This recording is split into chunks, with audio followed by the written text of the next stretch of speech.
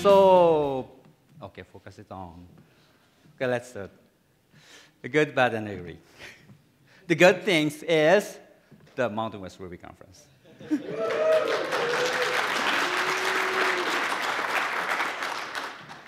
I'm a Mormon, so in this conference, many of you are also Mormons. Of course, this is Salt Lake City, but back in Japan, virtually no one in the community has the same faith as me. So this is kind of weird, and that's good. And besides that, the hospitality of this conference is great, and I think this is we should appreciate Mike more there. Yeah. The bad thing is my Galaxy Note 2. Just because this morning, out of nowhere, that went to break. I don't know. In the very beginning of this journey, my micro SD card died. So all the backup was gone. Then, a few days later, my phone, it was dead. Too bad. I have to buy a new one. My last one, the Galaxy Nexus, was dead in 6 months. And this new one, the Galaxy Note 2, was dead in 6 months. Probably someone in the Samsung hates me. Anyway, the ugly one, this keynote. Yeah. This is very unfortunate you don't understand Japanese. If you do, I will give you a very excellent presentation in Japanese. But unfortunately, you don't. So you have to stand. Okay. And in the beginning of my keynote, I have to tell you very important things first. So the Ruby 1.8 will die soon, in a few months. So move to Ruby 2.0 now, right now. So in the past, we made several releases since Ruby. The first version was 0.95. So we had a bunch of releases in the past. Some of them are good. Some of them are very bad. For example, the 1.8.7 that has a Rails tragedy. So it provides a new method named the symbol to proc, and it was incompatible with the symbol to proc defined in the active record. Then that slight incompatibility crushed Rails. So many people in the community boycotted the 1.8.7 back then. So that is very unfortunate. And the other example of the bad release is 1.9.0. We made a huge incompatibility from 1.8 to 1.9. For example, we introduced a new virtual machine codenamed YAV, yet another Ruby virtual machine. And we also introduced the M17M multilingualization, which is we can handle virtually every single character encodings on the Earth. So we can use Unicode, we can use the Russian encoding, we can use Japanese encoding, Chinese encodings, a lot of other encodings, without any conversion to the central encodings, like Unicode. The other languages, like Java and Python, use the centralized approach.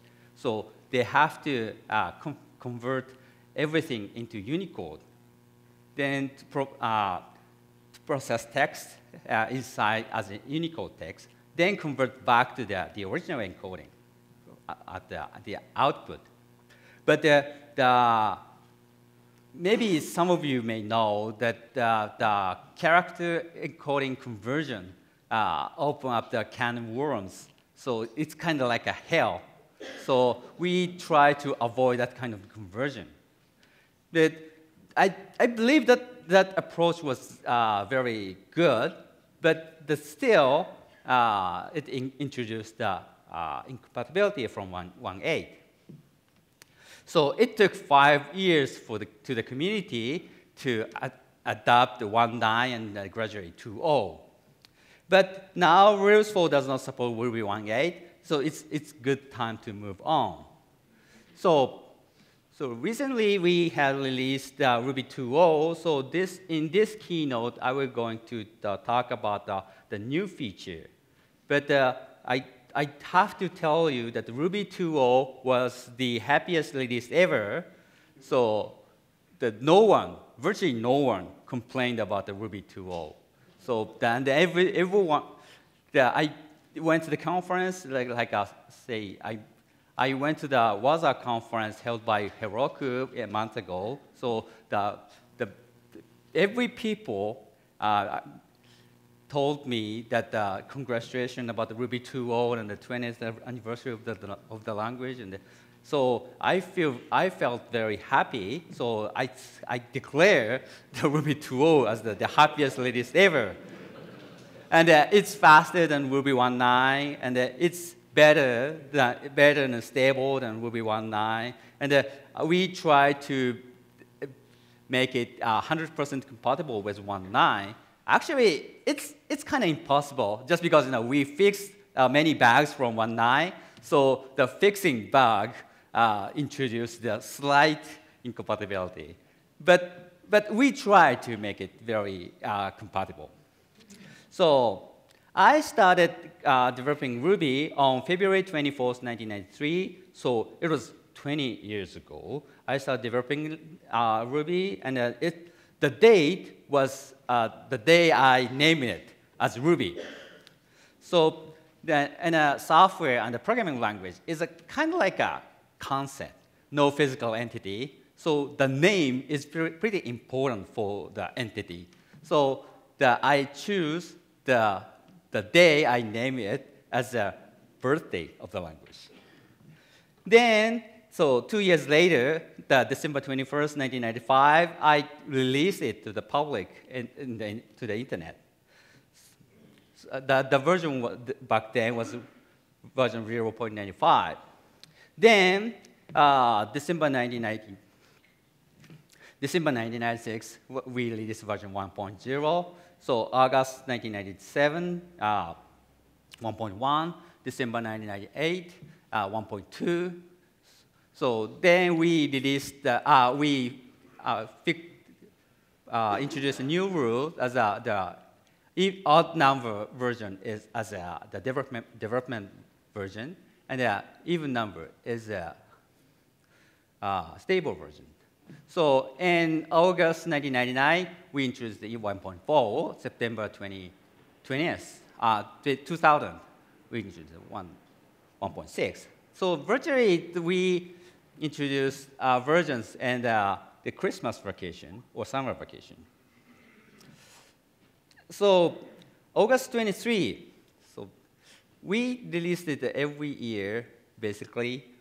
Then the pace was slowed down. August 2003, we released 1.8. December 2007, 1.9.0. August 2010, 1.9.2. October 2011, 1.9.3. So the version numbers goes like this. So we go up like this, then we saturated some kind of that. You know that? The version number is very limited resource.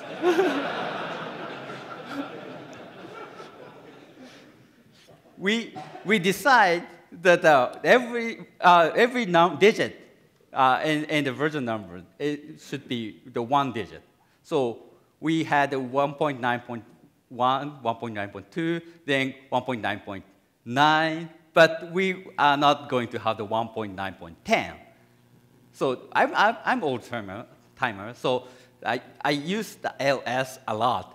So we list the version numbers. So 1.1, 1.1, 1.2, 1.3. But if you introduce the 1.10, 1.1, 1.10, 1.2, I don't like that. So the version number is very limited, so that introduced some kind of a psychological barrier for the version numbers. So, and the Ruby developers version number is very important. So the 1.9 has this feature, 1.9.2 has this feature, that, or that. But for the core developers like us, so the version number is nothing. So we fix bugs every day. We introduce new features every day. We improve the performance every day. So version number is nothing. We have trunk. We have trunk. So there is very big conflict between the core developers and then the Ruby users and the community as a whole. So that is one of the reasons of the psychological barrier. But somehow we overcame the psychological barrier, so we released the version 2 of the language, finally. On February 24th, 1913, this year, so it is Ruby's 20th birthday. So back in Japan, the 20th birthday is the day the person or child become adult. So Ruby is adult now. So we call it anniversary-driven development, or ADD. And Ruby people, the people in the Ruby community loves events, like the conferences, like meetups. We have a lot of conferences out there. The Ruby conference, MountainWest RubyConf, Lone Star RubyConf, Golden Gate RubyConf, and a lot of others. Or in the States, and back in Japan, we have the RubyKagi conference. And in Europe, we have Euroko. This year, we will have Euroko in Greece, Athens, Greece. So we have a lot of conferences, a lot of events, a lot of meetups. So we love events. So we encourage the software development driven by these kind of events, event-driven development. So that is one of the driving force for us, for developers, to set forth the Ruby, the language, and the implementation.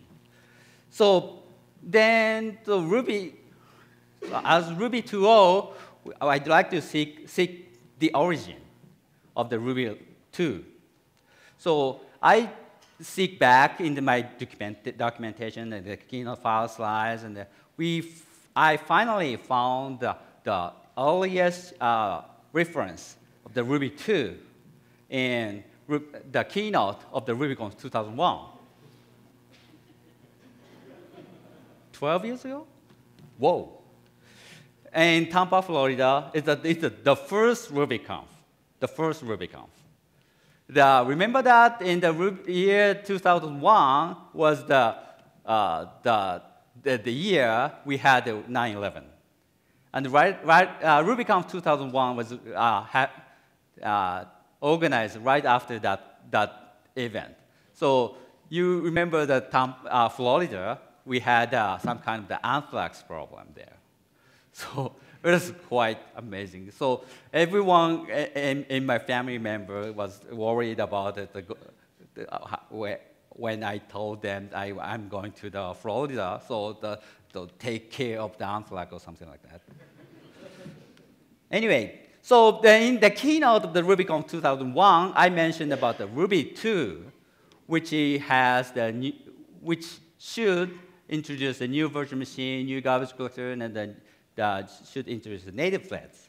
So I wanted new VM for performance, and that new VM was implemented by Ruby 1.9.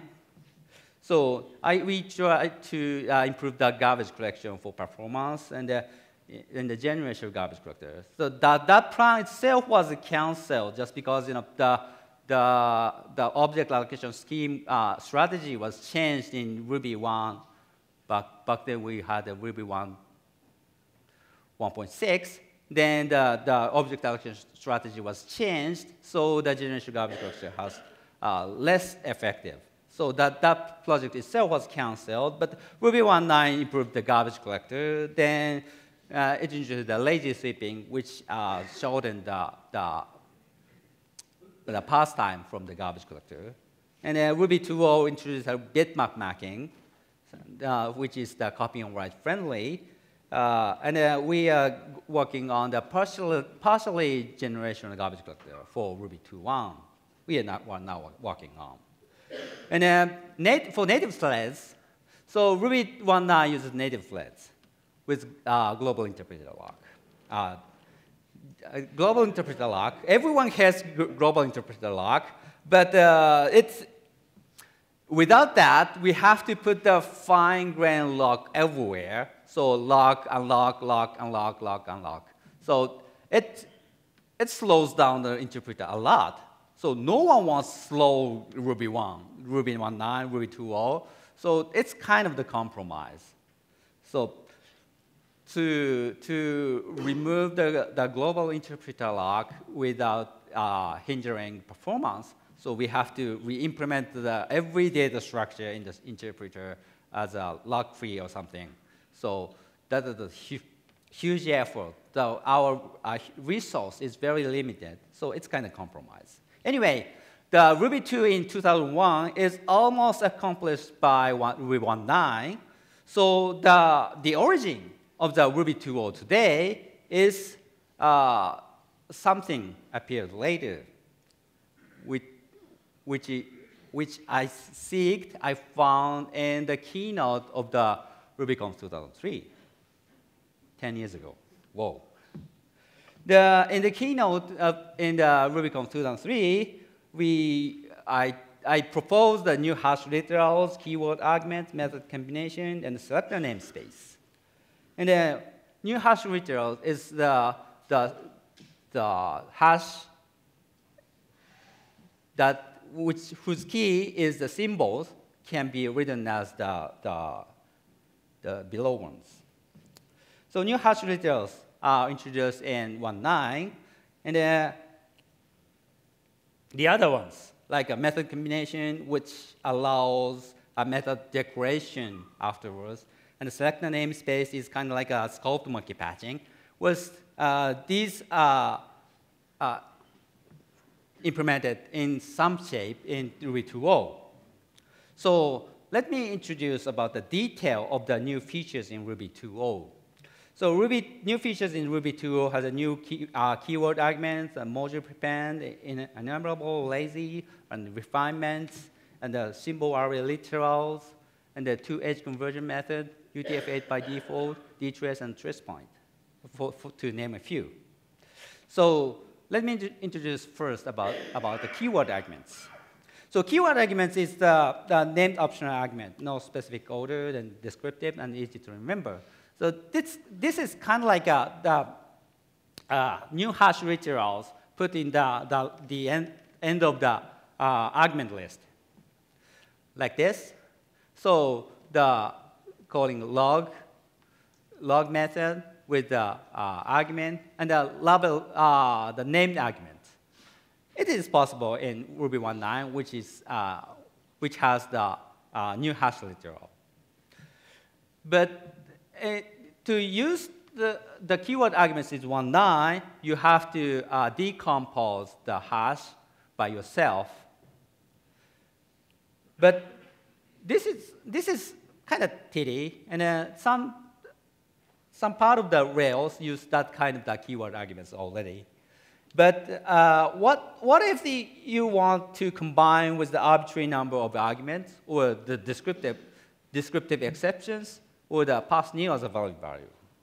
So the keyword arguments in Ruby 1.9 go like, if if you want that kind of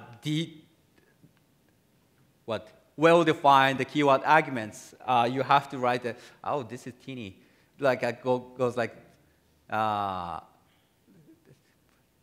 retrieve the last argument as a hash for the arguments, then check the existence of the keyword arguments and with the default values, and then the other ones. So the raise exceptions when you don't have the you have the unknown keyword is given, then go like this. This is quite complex. But in Ruby 2.0, we try to simplify things. So this same things go like this. Just put the keyword arguments here, then you don't have to worry about the raising errors and the default values or anything. Then go like this. Comparing this and that, very simple, isn't it? So the keyword arguments in Ruby 2.0 is simpler and more descriptive API, easy to read, easy to write. So the things is very less complicated. And then you can pass the existing, you can pass the existing hashes, the keyword arguments, like a double star. And then you can accept here it is, the arbitrary keyword arguments as a hash. So if you specify this kind of hash of the default hash, so unknown keyword do not raise any errors. Without this one, the unknown keyword raises errors. So easy API, the more descriptive, and the Rails prefer keyword arguments. So Rails 4 use the keyword arguments if you run it by Ruby 2.0. This is keyword arguments. So then go next. Module prepend. Module prepend is in a form of the method combination. It's decorating existing methods. It's kind of like an alias method change, but the decorate existing method with which is the alias method change used the existing method using alias. It's defined in active support. Alias method change goes like this. Class A defines the foo methods. So then you define the decoration method with bar, then alias method chain, foo bar, then you call foo, then the alias method chain calls the A with bar, then rename the original foo as the A foo with a bar, then go like this, then go like this. So the definition of the alias method change is pretty simple using meta programming. Like rename the original method as a original method without features. Then rename the method with foo feature in the original method, replace the original method. So which way? Then the foo with bar is defined as foo. Then the original foo is foo without bar. Then calling foo calls foo with bar. Then foo without bar calls original foo. Then go back. Then you can decorate the original method with the new method. Do you understand? This is pretty complicated. So the alias method chain has some kind of the defect and the problems. Many public methods are spelled out, like the with something or without something. So and accidental feature name conflict. So adding some feature set to class, adding same feature set to class. So if you have some set of the class, then you have to call the every many alias method chain for that kind of the set of methods. So we investigated the method combination, which is provided by the common Lisp object system to access the existing method. So the method combination in common Lisp, it can be configuring the meta object protocol. And then standard combination in common Lisp object system has the before hook, which is invoked by the original method, after hook, which is invoked after the original method, and the around hook, which is wrap the original method. But since it is configured via meta object protocol, so you can provide some kind of AND combination, which is the try many variation of the methods, and either of them, all of them, if all of them succeeded, the method execution has done, or any of them failed, the execution of the method is failed. The all combination is just the reverse of the AND combination, or you can define whatever combination in common Lisp. But I think it's too complex for Ruby, so I introduced more simplified method combination, which is method module prepend. Module prepend is a module added by include, comes after existing methods. But methods added by the module prepend comes before the existing method to wrap original method. So using module prepend, you can do the original food, then you can wrap the existing method in a module, then you can prepend the module.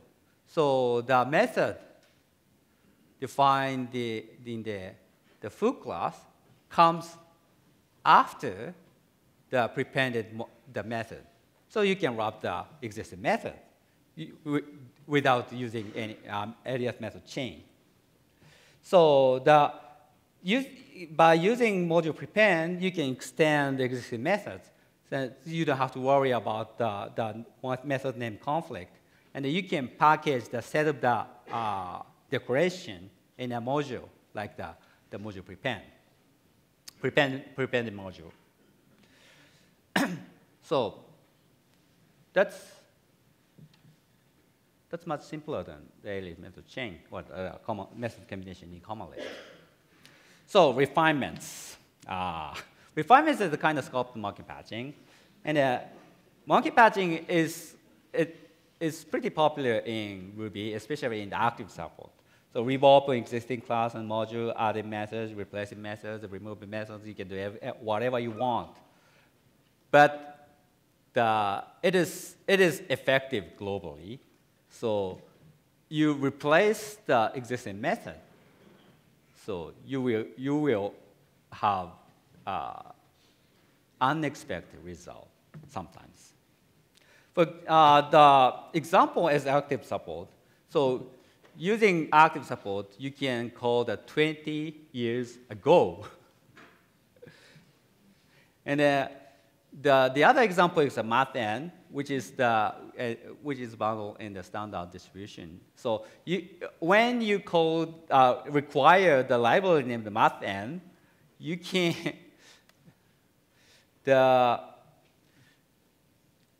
this has the very effective. Okay, well the 1 divided by 2 becomes 0 in standard Ruby, just because it's integer division. But by requiring Matz library, it replaces the division method. Division. So 1 divided by 2 became the 1 divided by 2. It's a rational number. So this is quite impressive. So very teeny library can replace the very fundamental integer division. But it replaces every integer division. So the other part of the library, or other part of your software, might require integer division. 1 divided by 2 equals 0. So what would happen? The crash, error, unexpected result? That's not good. That's not good. The global modification is basically a bad thing. So the open class is so strong. So that could happen, the name conflict or behavior conflict. So the global modification is bad. So the scope, you want to scope your modification in certain aspect. So refinements is that kind of the scope. So, you define a module, and in module, you can refine the existing class, and then you can add method, you can replace method, or whatever you want. Then, so that refinement will not effective outside of the refinement scope. But when you call using refinement module, so you can refine, you can call the refine method. So the default is no refinement at all. So you don't have to worry about the scope, the global modification. There are some other language like the language named the small script, which is a dialect of the small talk, which is the feature named the selector namespace. And we have the feature named the class box for the language like Smalltalk in Java. And you can extend methods for the language like C#. And selector namespace, no one knows small script. Do you know that? So then I'm not sure Smalltalk is still alive. And the feature of the small script is very complex. So I just gave up to adopt the selector namespace in Ruby. And the class box is a scope to class modification, but it has the very interesting feature named the local rebinding. The local rebinding means that you will, the modification in that class box is effective in the method. You can call from that, that scope. You know that? That means that you refine, for example, that you refine the shape of the GUI button in the specific scope. So you call a method to create a dialog. So the method to write the button shape is replaced. So the shape is the dialog button is changed. But the local rebinding is very strong, but at the same time, you may have that kind of the behavior conflict in the method called from your method. I think you don't have full control of the method called from the method called by your scope. The method called by your scope, then the method called from that method, then. So it's too strong. It's kind of like a dynamic scope in the Lisp language. So I just gave up the more simplified scope monkey patching. And the extended method in C# can only add methods, no replacing, so which is not what we want. So the refinement is scoped monkey patching. Then unfortunately, right before the release of the Ruby 2.0, the very deep and heated discussion has held for the refinements. So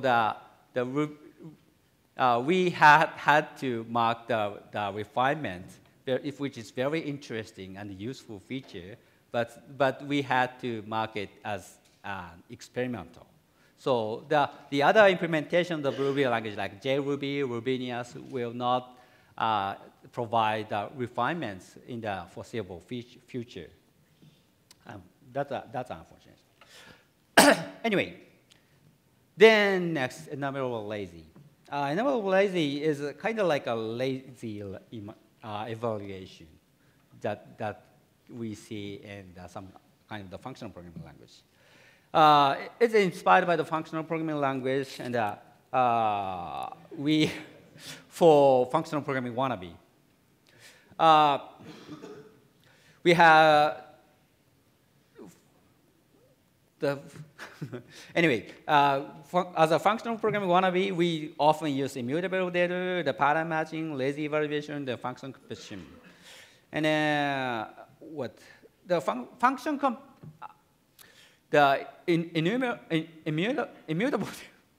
immutable data is kind of like a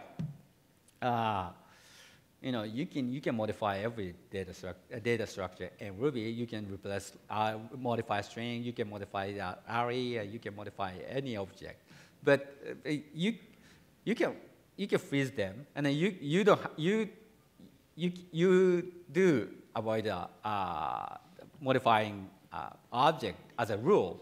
So then the functional composition is kind of like a method combination in Ruby. So we, as a functional programming wannabe, we often use the method change, like 1 through infinity, converted them to the strings. Then it has digit 3, so we want to have the first 5 appearance of that from the stream.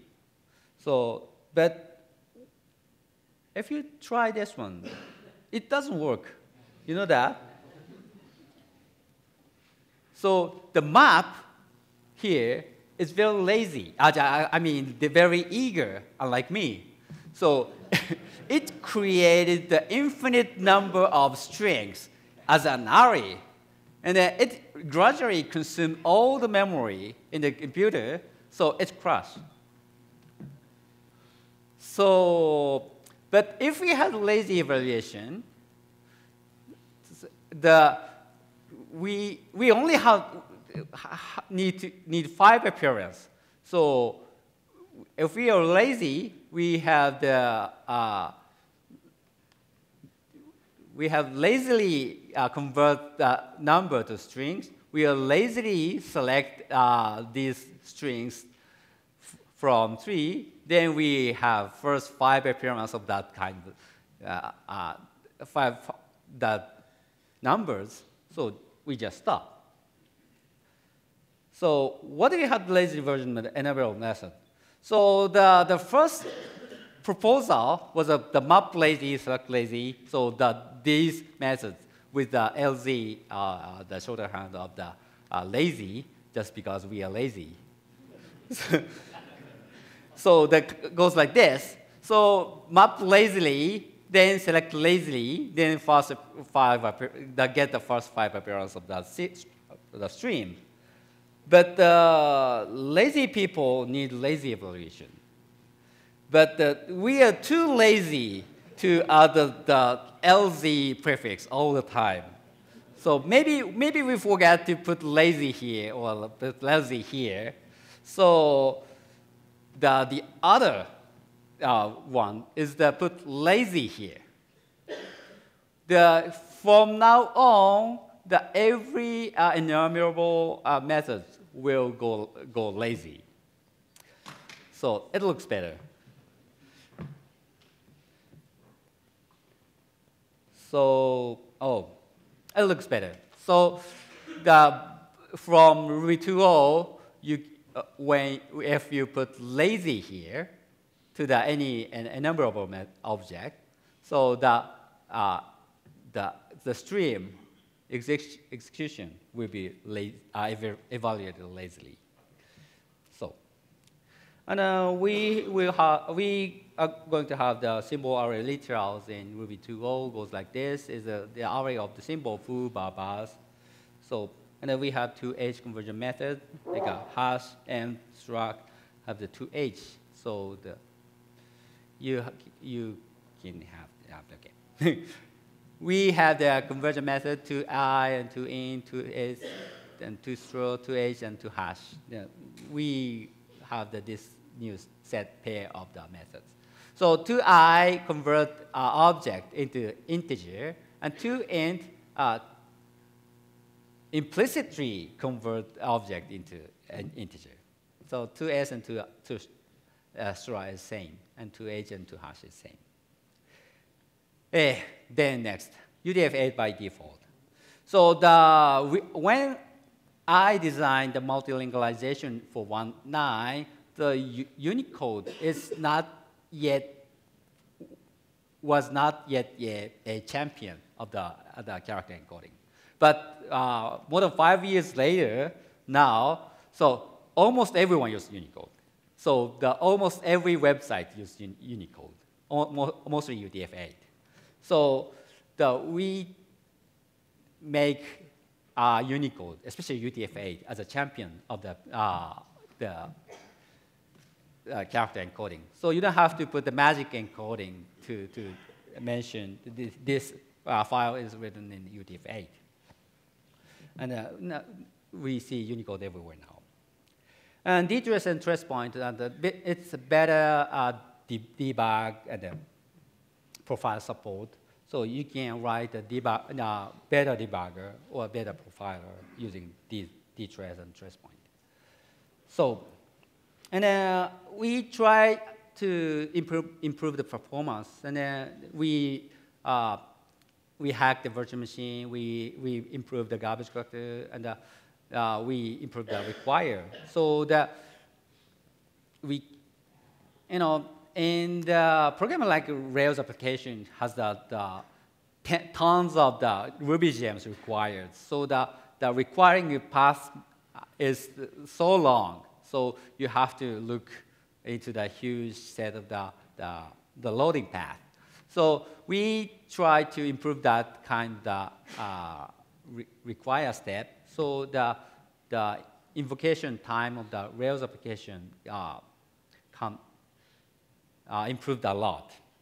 So Ruby 2.0 is kind of like working under the community, and so you don't have to worry about the internal. So we improve the language and its implementation so that you can have the faster, better language for your application.